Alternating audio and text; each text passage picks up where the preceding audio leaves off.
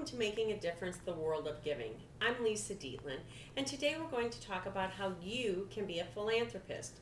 Yes, many people when they hear that word, philanthropist, think that it's only the super wealthy that can be that type of person, but I'm here to tell you today about things you can do in your everyday life and actions to make a difference and be a philanthropist. The first thing I recommend to folks is to set a charitable budget annually.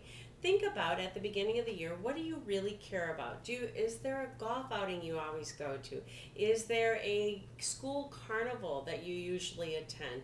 Is there an arts and craft fair that you usually participate in? Set a charitable budget, but leave a little bit of room for those unexpected requests that come from friends and family members and coworkers. The second thing I would say is see if you can weave into your life every single day an act of kindness that makes a difference. And what do I mean by that? I mean do something that makes a difference. It could be smiling at a person as you walk down the street. It could be picking up a piece of trash that you find on the ground or a leftover newspaper and disposing of it properly. It could be when you're at the post office purchasing a book of stamps that you purchase an extra book of stamps and put it in an envelope and send it to your favorite nonprofit organization. When you're walking by a meter and it's about to expire or has expired, put in a few coins to help that person and make a difference. You could pay the toll of the person in the car behind you or the dry cleaning bill of the person in line behind you. There are so many ways to make a difference. You know, I love to grocery shop and I love to coupon shop. And it's amazing. When you start using coupons, always more seem to come. And I love being in the grocery store and getting a coupon from the register and turning immediately to the person behind me and saying, could you use this? And their face lights up as if they can't believe that somebody would be that kind to do that. I also commit myself daily to writing a piece of personal correspondence to someone. Do you know how rare it is to get a letter in the mail?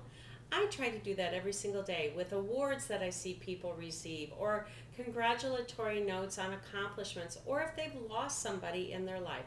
I try to make it a point every single day to write a handwritten note to somebody saying, I'm thinking of you and trying to make a difference in their life. You know, there are many, many ways you can make a difference. Nonprofit organizations need so many things every single day. When my staff orders a box of reams of paper, I often encourage them to think about a nonprofit organization we'd like to support and let's order an extra box of paper and have it delivered to that nonprofit organization. When nonprofit organizations are operating, they need coffee, they need creamer, sugar, coffee filters, Kleenex, toilet paper, paper towels, the list goes on and on and on. Do you have those things in your home? Or when you're shopping, could you pick them up? It really doesn't hurt your budget and deliver them to your favorite nonprofit organization. There are so many ways each day that you can make a difference, or as we like to say, can you be mad? This is M.Dietlin.